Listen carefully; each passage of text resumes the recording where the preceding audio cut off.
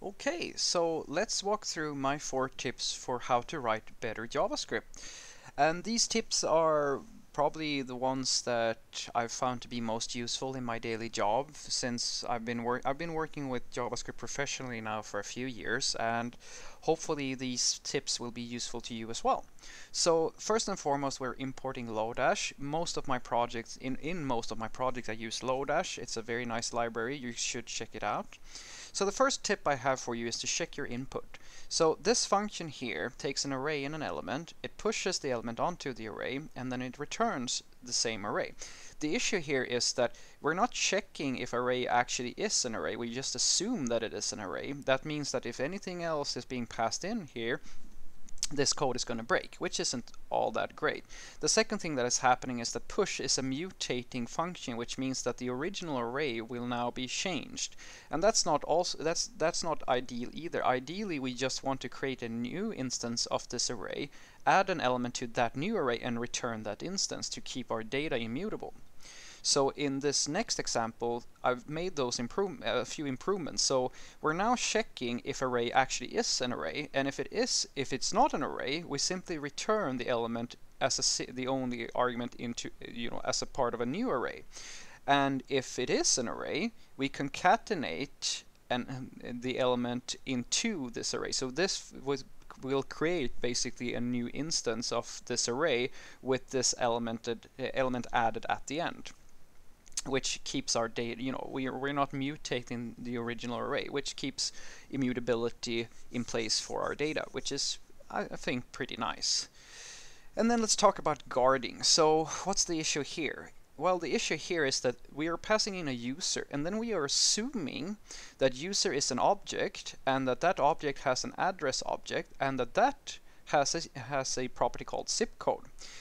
Basically, this function the two issues I see here is that we're not making sure that this is a safe index. This is actually one of the most common reasons why you have bugs in JavaScript, where you assume a shape of an object and then something changes. Maybe this object isn't an object anymore, or for whatever reason user isn't an object, and then you get an undefined reference, and the whole code breaks.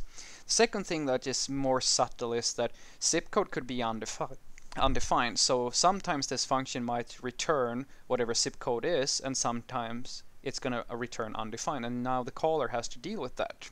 So something you can do that is slightly nicer than this is called guarding. And basically what we're doing here is that we are doing an AND to check if user is a truthy value, and then we check, does user.address, is that a truthy value? And then we check, is user.address.zipcode a truthy value? And then we do the allocation. Basically, this is going to be undefined if not all of this equals true. And then we just do a undefined check, and if we find an undefined value, we return a empty string, and otherwise we return the value that we found. This is slightly nicer, and it's going to save us a lot of bugs and so forth. But my personal favorite is this one, where you use Lodash's get function, and get is probably my most used function. I absolutely love it. So we take the user object, and then through a string we say that, hey, check this object, see if there's an address and a zip code on the address object, and if you can't find that, just return an empty string. These two functions are doing the exact same thing, but the get function does it for you. And get can actually do it with arrays and basically any value. So get is a very nice way of checking an object, and you basically safely getting a property from an object. Right, that was tip number 2, use guarding. So tip number 3 is to pass the least amount of stuff that you can to a function. So in this function we have 2 users, and we want to check if user2 is a follower of user1. So we do user1.followers.find, and then we go through and check all the IDs and see, and we should look up, basically we try to find user2 in that list of IDs. And then we return true if we find a follower, and otherwise we return false. So what's the issue here? Well, first and foremost, we're assuming that user 1 and user 2 are objects, which is, again, not that great. We should do some type checking at least, or something like that. The second thing we're doing is that we don't really care about user 1 and user 2. What we want is to have an array of followers, and we want something to compare, an ID to compare against. That's it. So why are we using, like, why are we passing these two objects? It's completely unnecessary. So a nicer approach to this problem is to do something like this. So we pass an array of followers and some follower ID. And then we check, okay, is it an array? If it's not an array, then we return false, because we can't iterate over something that's not an array. And then we do the iteration and the comparison like this.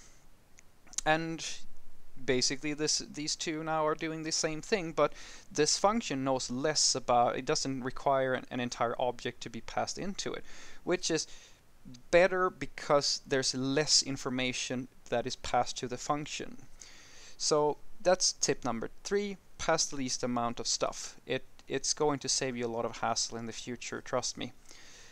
And then my final tip is to pass an object for complex functions. Now this might be a little bit counterintuitive because I just told you to always pass the least amount of stuff, but there are certain functions that grow so complicated over time that you get so many parameters that it gets really tedious for you to maintain these functions over time. So this is a toy example, but just bear with me. So is user match for advertisement? This is a classic example of a function that can be very complicated over time and have a lot of different parameters that is going to be part of determining if this is going to be a true or a false value. So basically we have declared a user as input and a country, a region, city, street, age, gender, all these different things that we want to check against, and then we basically check the user for equality against all of these properties, and then we check is correct country, is correct region. You know, if it's a match all through and through, then we return that the user is a match for this, otherwise it's going to be a false. So imagine now that this function is actually very important and it's used all across your project. It's, you know, you use it in many different places, and then your boss comes in and says, hey, you know, we're dropping the whole street thing. We're just removing street from our function. We don't care about that anymore. Or even worse, maybe they might be adding something in, like some other property, or you know, you need to start adding more stuff in. So what happens then is that if you remove, which is the worst case, if you have to remove something from this function's declaration, all of a sudden now you need to go and refactor all the places where this function has been used, because you changed the contract of the function. It has different parameters. And you can do that, or you could just ignore street inside of the code. You could just remove this code here, and like you remove the evaluation down here. But that's not nice either, because you know you're not really solving the problem. You're just like sweeping some garbage code under the rug. So what I suggest you do instead, which solves this problem in a very nice way, is that you pass an object. And this should be a flat object. You should not nest these things. Think of it as a map, basically, just key value properties. So what happens now is that you have abstracted away the input, which is awesome, because now all of a sudden in this declaration it's very important that country comes before region and the region comes out before city, and you know, the input sequence is very important. Here it doesn't matter. You can pass anything. This is very extensible. You can add as many new parameters as you want. You can remove parameters all across your project, and the function will always behave the same. So this becomes a very flexible function very quickly. So basically what we do now is we just make sure that, you know, the data is action and object, and then we try to get the user from, here you see the get function again, and we just try to grab the user from our data object here. And then we have the exact same flow. And what I think is very beautiful with this is that I can like start adding stuff and I can remove stuff.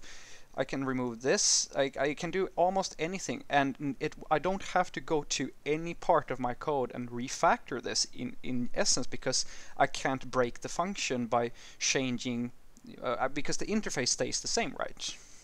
So those are my 4 tips for how to write slightly better JavaScript. I'll see if I can think of any others, but these 4 should get you started, and hopefully they will be useful to you in your own projects.